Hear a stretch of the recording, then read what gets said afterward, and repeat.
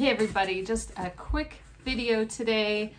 This is just for fun. I love these types of videos or these types of BOLOs. In case you're wondering, or if you're new to reselling, a BOLO is a be on the lookout. So these are items that you can find at thrift stores or yard sales or estate sales or maybe in your own closets and drawers, and they sell for crazy money on eBay. We're going to focus on the crafting category today, and I just found 5 things that I've heard about over the years, and I think only one of them have I ever found. But anyway, we will talk about all of these really quickly. Like I said, it's not going to be a super long video. I'm just going to pop up some pictures of the items that I'm talking about. So if you want to get a pencil and paper and just write it down so that you can do a little bit more research on your own and see a better picture of the things that I'm going to show you, because you would not really believe the selling prices of these items. Now, I'm not saying that these are going to be easy to find. A BOLO can be a bread and butter kind of thing that, you know, in general, just keep an eye out for these things. Or it can be a like, whoa, like really keep an eye out for these things. And, you know, it'll be totally worth it if you can find one. More of a needle in the haystack kind of thing, but still fun. Okay, so like I said, we're going to do the craft category. So we're going to start off right away with the first one, which is the Singer Penguin Walking Presser Foot. Anyway, this is an attachment that goes to a Singer featherweight sewing machine. Now there's only 3 listed right now that I could find on eBay as of the time of this video. And they're listed for about $1,600, $1,800. And then there's one going at auction right now. It has 5 days left and it's up to $500. So if we look at the solds, there were 7 in the solds, and I think that included the way my search worked. One of the solds was the booklet or the manual that goes with the attachment. Just the manual alone sold for $50. So we see that there's one that sold for $1,595. There's another one that sold for $1,390. We have a $1,850, and then we have $1,300. So definitely over $1,000 if you can find this, what I would assume is a fairly rare attachment. It won't say penguin on it, but it will say Singer Walking Presser Foot. You're going to want to look up the number on it. Take a look at the pictures. Here's a picture of what it actually looks like. So the box, if you find it in the box, that's definitely going to be more value, especially if you have the box, the manual, and everything. The box will help identify it because it'll say Singer Walking Presser Foot on it. It won't say penguin because that was just a name that kind of got added to it because of how it looks like it waddles when it walks, when it's working. So like I said, here's a picture of what the presser foot actually looks like to kind of burn that into your brain in case you find it. Now, the reason for the pricing on this is most likely because it is associated with the Singer featherweight sewing machine. And so speaking of that, let's just talk about Singer featherweight sewing machines. As you can see, that attachment sells for over $1,000. Now, an average, probably not necessarily rare, but a more common version of the Singer featherweight machine probably would be like in the $300 to $400 range, $200, $300, $400. I'd be happy with that. Here's an example of some of those. They cost less than that attachment. But the featherweight machines are a BOLO.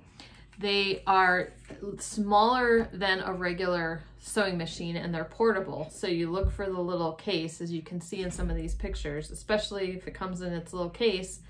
You look for that little case. I have seen one in person. My mother-in-law did find one at the thrift store, so I know it's possible. And yeah, just a smaller case than usual for a sewing machine. And it's featherweight. It was a little bit of a lighter, more portable version of it. So this has been on my bucket list for a little while.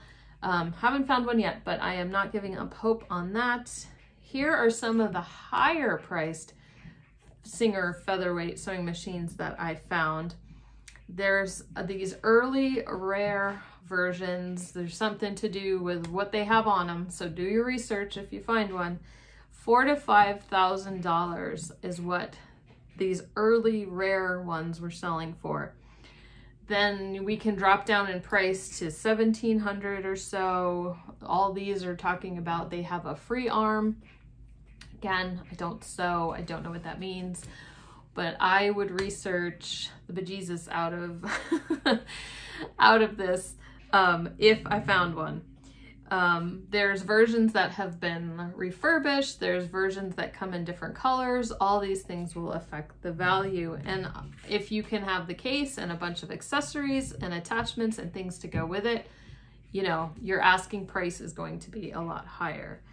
So yeah, do your research, take a look at Singer featherweight, just look it up. 221, 222, that's usually the model number on those. Keep your eyes open for that little black portable carrying case.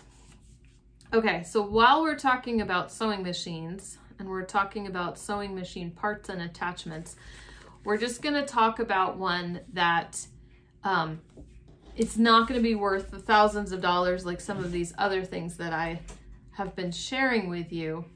But it's still a really under the radar small kind of item, and it can sell for about $35 to $40. And what I'm talking about is this. It's an eyelet template for a buttonholer. It could also be called a cam, I think. And it gets used on the buttonholer. So maybe you've seen these buttonholer sets. They're fairly common. I've even sold the little box of templates that go with it. And those are just kind of the 4 standard templates that, you know, no big deal to make buttonholes. Now this one looks like those, but it's round. It's for an eyelet, for making eyelets. And it is a little bit harder to find. It was like a bonus thing that not everybody got when they got their buttonholer. So it can sell in the $35 to $40 range. I just think that's fun. I just think that's fascinating because not everybody, you know, is going to know that, right? And they're not everyone, you know, people might just throw it together. It might be, you know, in this big lot of sewing notions and supplies and things like that, and you just might happen to come across it. So I think that's fun. And I was having a memory and I found one and I sold one. So I have already done this. I sold mine for $40 back in 2019. And as I edit this, if I can find the picture of it, of mine, then I will share it with you. But obviously the eBay listing is long gone.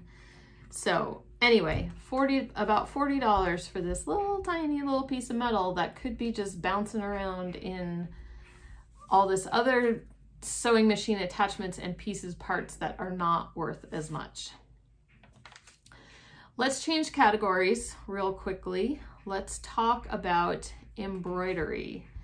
Now, if you're like me, you see these all the time. Every thrift store, you see these wooden embroidery hoops, right? Kind of a, you know, ubiquitous thrift store type item. But what you want to look for, and what I have started trying to remember to look closer at, is this Queen embroidery hoop. Queen is the brand. A wooden embroidery hoop sold for over $200. And that's only one. Some of them, if you look at these, $300, $400, for a wooden embroidery hoop. Now, granted, they are, as far as I know, they're antique. And they're not going to be at every thrift store. When you're going to find a bunch of the regular wooden embroidery hoops that have like the regular screw tension type thing. Now, if you notice the pictures that I'm showing you, I would think this would stand out quite a bit because it's like a dial that is the tension. It's like this big circle on the side of it. So I have to remember to look at those at craft stores as well, and to pay attention to those little details. Stuff like this makes me so antsy. I want to go to a thrift store. I want to go to an estate sale right now and look for these things. I guess they're wooden. I don't remember in my research if there was any metal ones, but they're felt lined. Like I said, it's like a wheel is the tension thing. Some of them say Queen on the wheel, and then some say patented, made in the USA. Maybe it says Queen someplace else. I saw some listed as Queen-like, but still selling for a good price, maybe not as much. Maybe there was no brand or something, but it still had that wheel style and the felt, and you want to, you know, double check the condition of the felt in there. Who knew? Wooden embroidery hoop, $400. That's just crazy.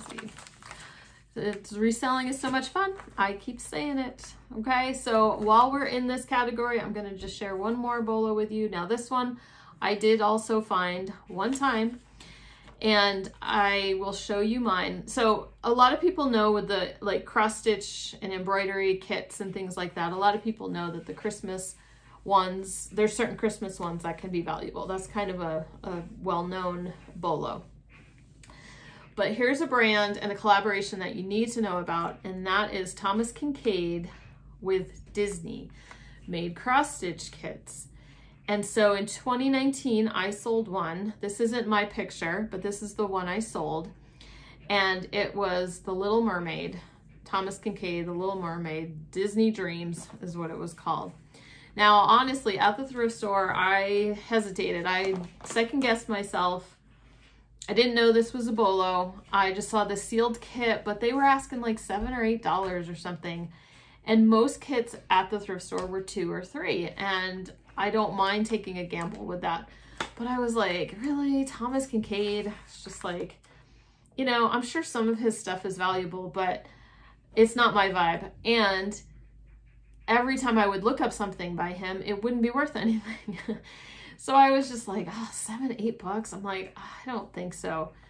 But something made me like stop and scan it, look it up anyway. And I was like, oh my goodness. So I sold that kit for $300 back in 2019. The solds I saw for the same kit recently were not as high. So I am glad I sold mine when I did. Now, look at this one. This one sold at auction. It was a Winnie the Pooh one. It sold at auction for $1,275. And then if you look at Tangled, sold for $766. Beauty and the Beast, $361. And then it just kind of goes down from there. So you just never know when you're looking through all those cross-stitch kits. If you see Thomas Kincaid with Disney, you definitely want to pick that up. So anyway, those are just 5 quick little tips for bolos, for things to file away in your reselling brain and put it in that Rolodex, and then get out to those thrift stores and estate sales and see if you can find something like that.